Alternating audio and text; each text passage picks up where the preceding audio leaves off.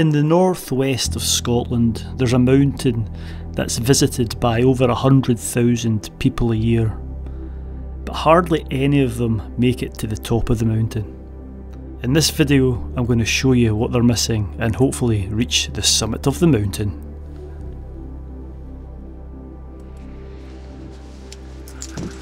Right, hello.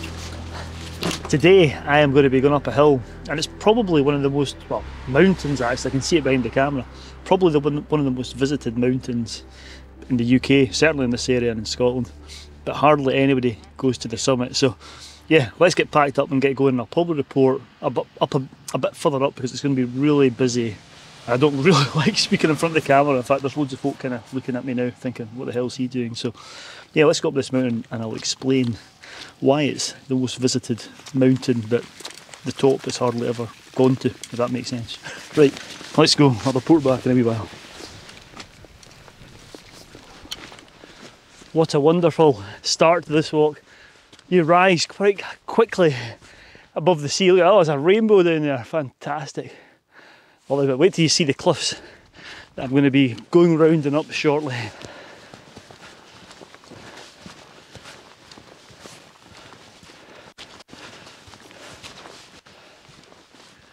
Wow, well, this is spectacular. Look at this, almost at the cliffs.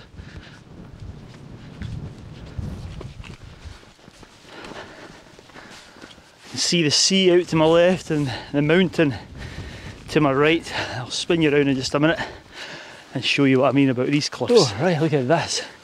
Wow. I'm hoping the camera's getting all these cliffs in, because it's I've had to open it right up to get the widest angle, and I'm hoping to get to the top of that. These cliffs, and anywhere else in the world, that would be the star of the show, but it's not. And the reason that that's not the star of the show, and also the reason 100,000 people are estimated to come to this hill but not go up there, is something over that way, and I'll spin you around and let you see what that is in just a second.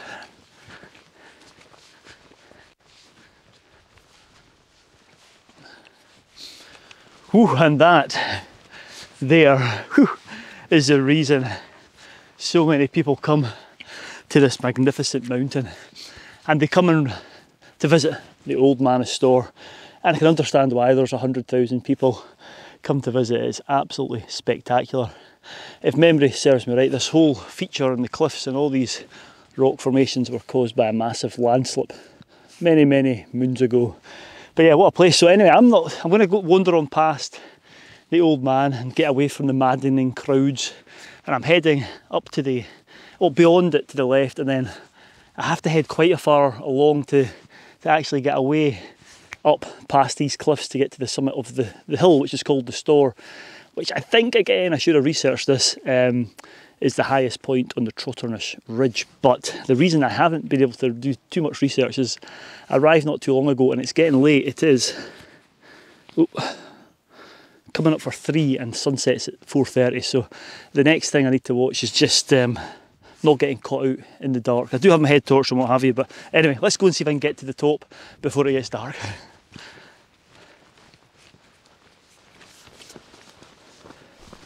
So on I headed through past all these rocky formations, which is known as the Sanctuary, and at the heart of the sanctuary lies the Old Man.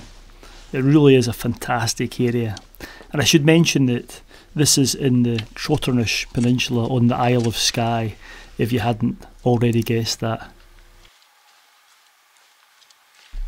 Anyway, the weather was pretty changeable and there was a strong wind blowing in some showers, but that didn't take away from the magnificence of the place, and I was soon headed to a spot that many landscape photographers will know well.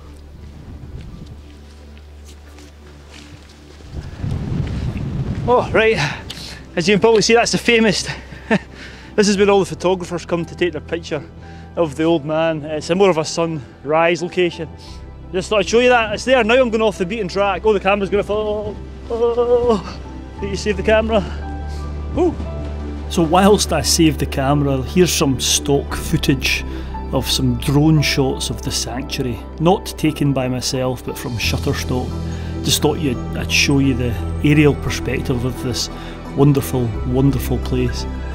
And as I said, most of the people that come to the hill will get as far as this and not any further, but that's to their detriment, because if you just go a wee bit further and head for the summit, you're in for a real treat, as you're about to find out.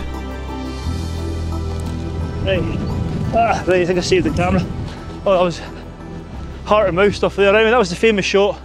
I'm now coming off the beaten track, heading around here where I've been before, but I'll tell you about that in a minute. Time's marching on, you know that? Oh, I'm not sure if I'm going to make it. I'm going to give it a bash anyway, head along here, and I'll take a judgment call in a wee while. Right, let's go.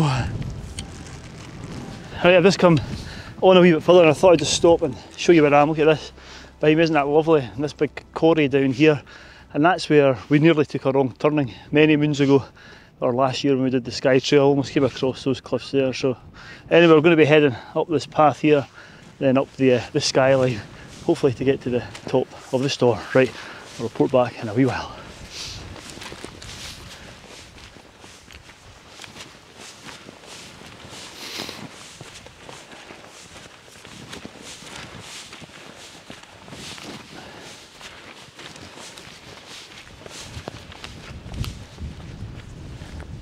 Oh, I'm so disappointed. I was really hoping to show you what I couldn't show you last year. Stretching out behind me here, you've got to use your imagination, is the Trotternish Ridge, which is fantastic. And unfortunately, when we did it on the Skye trail, it was a bit like this. The top was in cloud and it was blowing a hoolie. And I was kind of hoping today that I'd be able to come up here and just have a look right along without there being any cloud, but it's swirling around, as you can see behind me, and I don't think it's going to lift.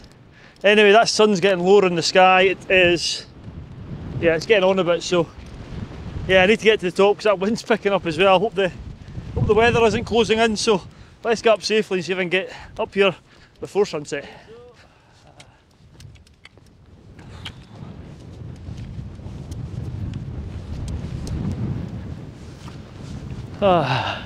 Yay!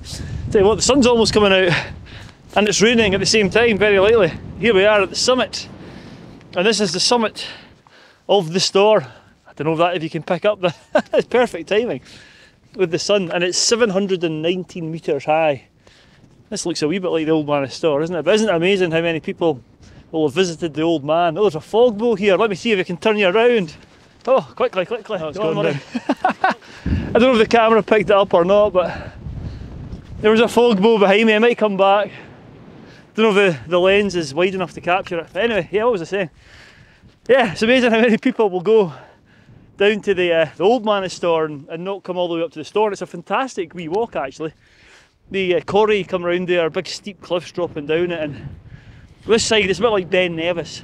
This side of the hill's very grassy and slopes off, and we know on the other side those cliffs were just pretty sheer, dropping straight down to the Old Man of Storr. So it's not over yet though.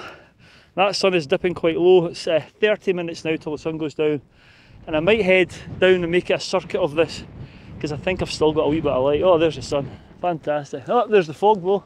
I'm really hoping that you can pick that up in the camera. Beautiful, absolutely fabulous. Let me take a wee picture of it actually. Oh, I'm getting a view here. Oh, it's all happening, it's all kicking off. Clouds starting to drop a wee bit. Might get a Brocken Spectre if I go over there if it stays at this. Absolutely brilliant. Wow. Right. I'm going to head over here and see if I can get my Brocken for you. And my glories, I'll take you over. No doubt the sun will disappear by the time I do that. So. Right, I'm right close to the edge here, right at the top of the cliff, so I don't want to go any further, but look at this. Can't see my fog bow anymore because the sun's gone away, but that's the side of the cliff. You can see the Old Man of Storr in the middle of the picture there. And just looking right down, oh my god, this is... I'm not getting any closer. You can see right down all those rock formations I was on earlier, and then I can see where I'm going to be dropping down. Way down this slope down here. It's a bit blown out there. Way down there, but look at this, isn't it fabulous? So with the sun starting to set out to the west, I started my descent down the ridge, and my god, the views from here were just as impressive as the views on the way up.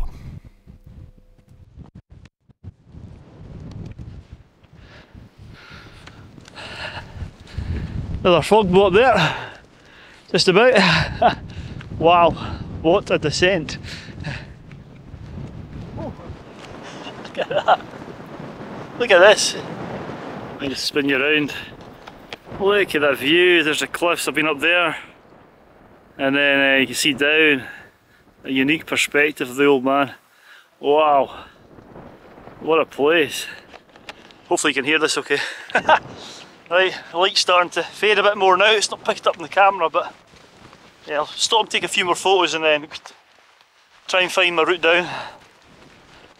I'm not sure if you'll still be able to hear me, but wow, look at this. Hopefully you can pick it out. You can see all the Old Man of Storr, the clouds coming and going. There's a few showers still kicking about, and I can see the sun's just about hitting the horizon now, and I've still got a fair bit to go, but I just can't stop myself stopping to take pictures, because look at this landscape. I've never seen it from this perspective.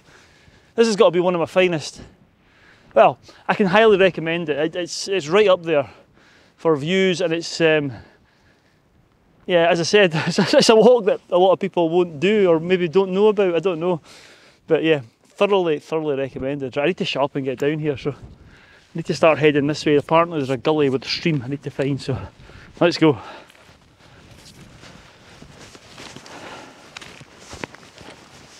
Oh yeah.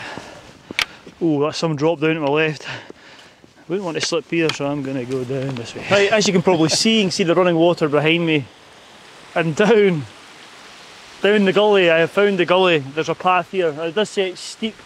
I'm glad that I didn't have to find that in the dark, although it's, I don't know if the camera's picking up how dark it's getting. It's probably not. So I've just got it on the auto settings at the moment. But anyway, head down here, and then I need to go and try and get the road. So once I'm down here, I'm feeling pretty safe. But yeah, what a walk. I'm going to put the camera away now, and I'll finish up in the van in a wee while. It's just I don't want to stop now, because I'd rather just get onto the road whilst there's still enough light without me having to get my head torch out. It's worthwhile saying as well, actually, I've got 3 head torches with me, just in case at this time of year, especially when you're on a route you don't know that well. So I can see where I'm going now. So I'll report back at the van and give you an update and basically a synopsis of what I've thought of this wonderful walk. Right, let's go. Oh, glad to be back.